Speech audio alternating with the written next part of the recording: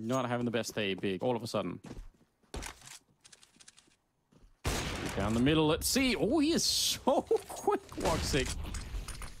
That was even a double peek. That was Yeah. even Searson was at the low angle and couldn't get it done. But over towards Catwalk, tabseN finds the equalizer. God, does Big need this one round? Yeah, that's what we're thinking now. It's like now they just have to hold on, get around to stay in this map, or they could get wiped out. Eternal Fire worried about any kind of aggression that might be coming their way. Not seeing it just yet. Crimbo did take a peek into Upper Dark, but he decides against it. He does have searson down there. They actually have a lot of mid, almost tilted towards some sort of a B push thing happening here. So if Crimbo can get that smoke off, if he just gets taken straight down, this is pretty good defense. Should be. Yeah, as long as searson doesn't overextend and try and make his way up the stairs. Gonna hold the off angle. Emor walks right into it. Another smoke gonna go. searson's like really casual about all this though. I know. A lot more pressure coming towards him. Oh, and he gets prepared in time. Does eventually fall to xFloud. But he's done the damage, he's done the work. It's a 2-on-3. Oh man, might not be done yet. A little bit of a nade out. Xanteris is ready with a headshot to take down tabseN.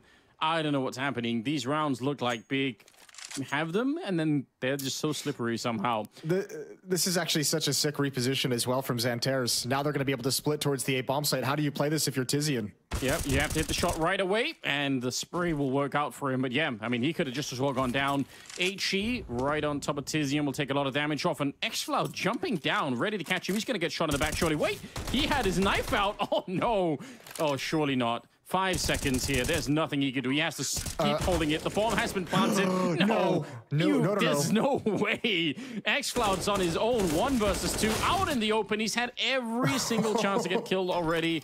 And finally, Big will win a round. But this says something about the kind of chaos that's been happening, I guess, in overtime and in the regulation as well. That is absolute madness. That's so weird. What an odd situation to be in. I like the play from xFloud as well. The nade and the drop down. If the nade gets that kill, it forces the flanking player into a play that he doesn't probably want to make at that pace, and xFloud might actually catch him off guard. So I think that's actually a well-constructed 1v2 for xFloud. Just unfortunately does not get the kill with a nade. Otherwise, I think he might have just straight up won that. 17-16, Big just barely staying alive. I swear it looked for a minute to me like in Lower Dark with searson, it looked like he was turning with his arrow keys at one point. So like he didn't even care. He was like, I'm just messing around, you know. Well, they should start to take this real serious here. 17-16, Eternal Fire, 2 rounds away from truly shocking the world here with a win against Big from a very hard deficit. So it's possible, but I don't know. It shouldn't be. It feels like it should have already been Big winning 20 minutes ago. Let's see. All right, searson ready, looking down middle in case anyone was going to try and challenge him. Doesn't seem like that's happening at the moment. And a pretty standard setup here for the Eternal Fire side. 2 out long, 2 and B, and Xanteris holding the middle for any kind of a split. All right. Oh, wait a Here's minute. that setup again. We saw this in regulation a couple times, but Big never really triggered it in any meaningful way. I think it looks like they have the bodies to actually make a play towards this B bomb site, so Emor and xFloud going to get their chance. And he's ready. Oh, his teammate steps in front and he shoots him in the back instead. And now they're going to back on out. Crimbo's dead. Oh, this is a bit of a nightmare. 4 versus 5. They look like they had that dead on, and somehow it blows up in their faces. Oh dear, that's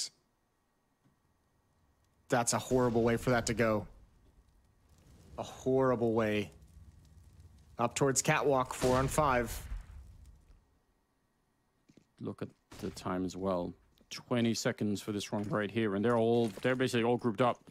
One good nade could shut this all down. 15 seconds now on the clock, but they're starting to put in some counter nades at the very least.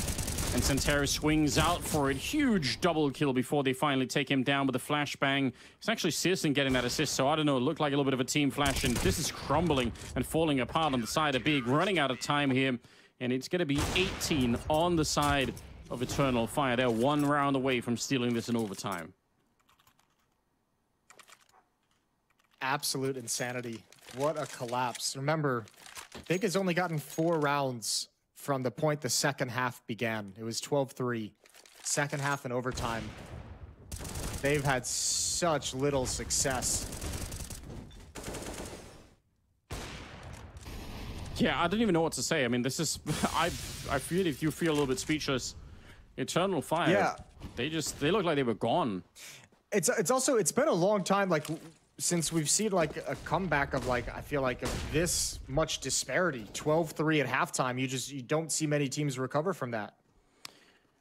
Yeah, and yet, here we are. Out on long. And yet, here we are. Yeah, we're getting a chance now. Oh, they nearly line up for it. There's more people out here. Calyx and Emo still alive. The Molotov, though, will burn him at the end. He had the smoke ready. I think he was trying to get out, but a lot to negotiate on that side. They still come up with a man lead. 2-3 now, and Citizen's taking a lot of damage. This is looking real good. A couple of more kills, and they take the overtime and put us onto Nuke, and it's looking beautiful right now. Citizen goes down, and Crimbo is on his own. What a shocking match this is. I have no idea what to say about this one. Crimbo 1v3. He's got 50 seconds to play with. At least he has got the bomb at his back as well, but the defense is just positioned so well. Yeah, there's not much to do right here. And they're just saying, if you want to go to the A bomb site, like, you can have it. We'll just retake it in a 3v1. But out mid, they have this covered so well. One player from CT Spawn, Woxic, is going to be here for the response, and he's not even needed. 19-16, Eternal Fire, complete a miraculous comeback. Wow, that is so ridiculous. Big, they basically got to the finish line right away. And I don't know, they took a break. They started to dance, showing up for the cameras a little bit, maybe, you know, enjoying their victory before it was even really done. And then by the time they turned around, Eternal Fire were right there. And what a struggle. I don't even know what to say. That's going to be hard to recover from. If you're on the side of Big and you're going to play Nuke right now, these next 10 minutes, however long the break is going to be, are going to be real important, aren't they?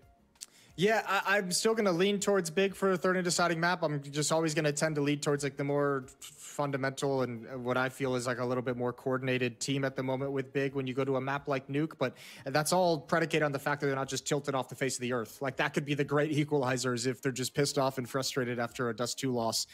You never know what kind of Big you could get in that third map. So, man, that hurts, though. I mean, just all the advantages in the world. What a great job from Eternal Fire. I'm super impressed. Yeah, well done. We'll give them a chance to get a little bit of a break, and then we'll be back with more Counter-Strike coming right up. Stay tuned.